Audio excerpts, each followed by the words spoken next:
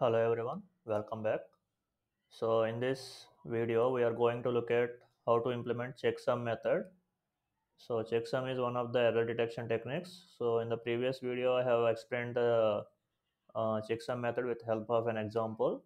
So if you don't know how the checksum works, please go to that video and check it. So let's see. So before explaining the code, I am going to execute it. So compilation, okay. Now execution, right. Now it is asking me how many segments of data we want to send. Let's say I want to send 4 segments, and it is asking me how many bits per segment. So let's say I want to send 8 bits per segment. So 8 into 4, in total I am going to send 32 bits. Okay. So it is asking me segment 1 data. So I am giving 1001, 1001, and second segment 1100010, third segment 001001000, fourth segment 10000100. So these are the 4 segments of data I want to send. Now it is saying, okay, it calculated the checksum value at the sender. So this is the checksum. Okay.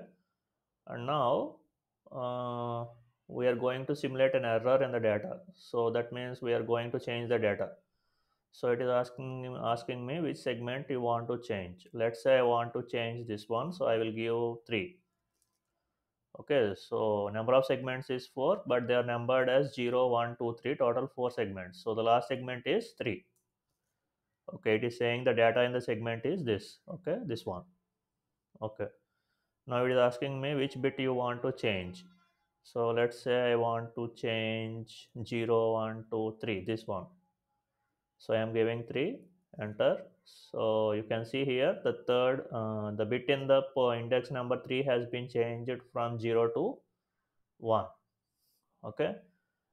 And it has calculated the checksum of the data, and it is saying the data received is corrupted. So this, the program has detected an error. Okay. So you can see here, this is not the original data. So the original data is this. So we have changed the 1 bit. So it is saying data is corrupted. Okay, so it has detected the error. Now let's examine the code. So in the code we have 4 methods. One is complement, which is going to calculate the complement of the given binary number. We have calculate checksum method, which is going to uh, calculate the checksum for the data, and another validate checksum method, which is going to calculate the checksum on the receiver. So this is on the sender side and this is on the receiver side. Okay. And of course we have the main method where our execution logic is. So let's see what is in the main method.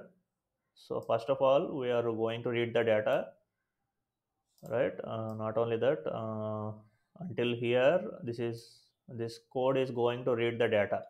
So first it is asking k value, number of segments, then it is asking m value, that is the number of bits in the each segment, and then it is asking to enter the data for all the k number of segments. Okay. After reading the data, we are going to calculate the checksum value on the sender side. Okay. So you can see here, first we are calculating the checksum.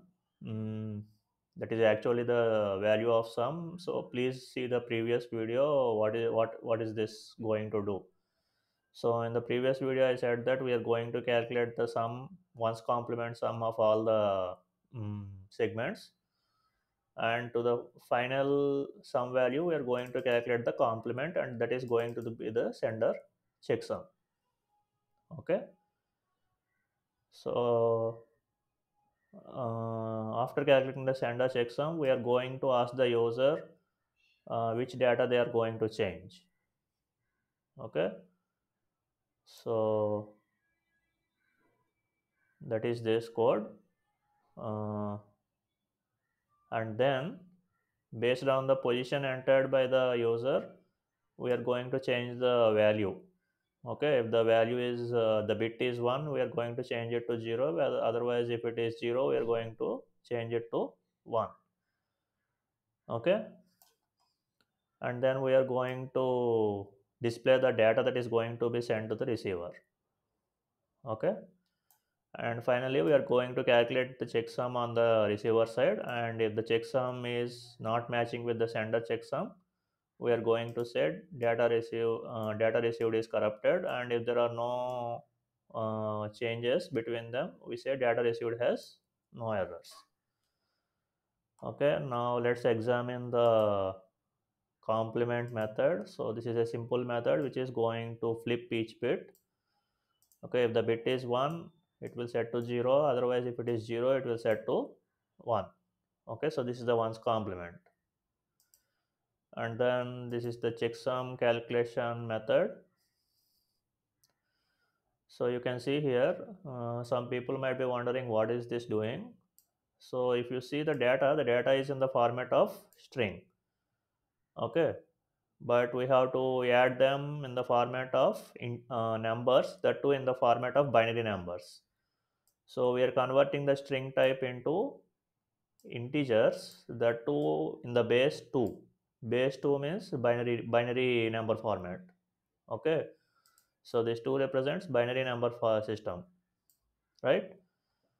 Okay, again we are using here for the second segment, we are converting the string into binary format, and then we are adding both of them. So we are adding two binary numbers, and the result will be a binary number which is converted into integer. Okay, base 10. So if you see here, the type of C is int. Okay, so now if you want to convert this integer into binary, again we will use this method, integer dot to binary string. Okay, so this is going to convert the number into binary format, and then it is going to convert that binary into string. Okay, so that is that. And what is this logic doing is, so in the theory, that is when I am explaining the checksum using the example, that time I told you if there is a carry, we need to add the carry bit to the previous result, right? So this is that logic. Okay, so see here, we are adding 1. So this condition is going to check whether there is any carry or not. Okay, right.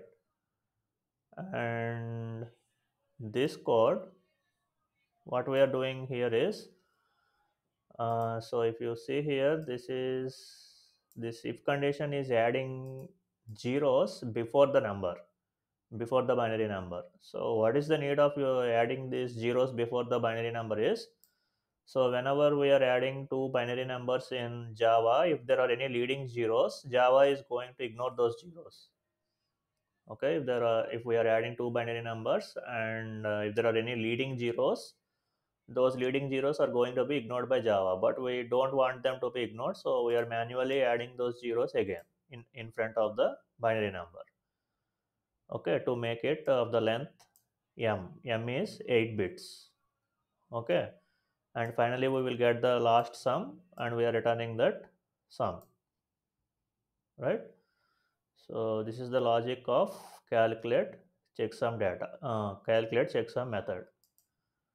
Okay, and finally the validate checksum, this is going to calculate the checksum on the receiver side. So it will take input as the data and the number of segments, the number of bits in each segment, and the sender checksum which is calculated on the sender side. Okay, so it is again going to calculate the checksum using this method, and then it is going to finally add the sender checksum to the sum it has computed to this. Okay, so it will add sender checksum to sum, that is this s equal to s plus sc, and the final result will be stored in the final sum variable, and that is what is being stored here in the final sum is the complement of the final sum value we got, that is this one. Okay, and if you remember from the checksum example, in the complement, if all the bits are 0, we say that data is not corrupted. If if at least one of the bits is 1, we say the data is corrupted. So that's why we are checking if there is any 1, okay, in the complement value. If there is so the index of method is going to return the bit position if there is any 1. Okay, so we are returning false based on that, otherwise we are going to return true. So this is the logic of validate checksum method. Okay, so this is where we are checking that, right? The validate checksum is returning false or true now. So based on that, we are displaying data received has no errors or data received is corrupted. So this is the explanation for the implementation of checksum. Okay, so it is of average complexity, but if you know the process, this logic is very easy to understand. So that's it for this video. Thank you.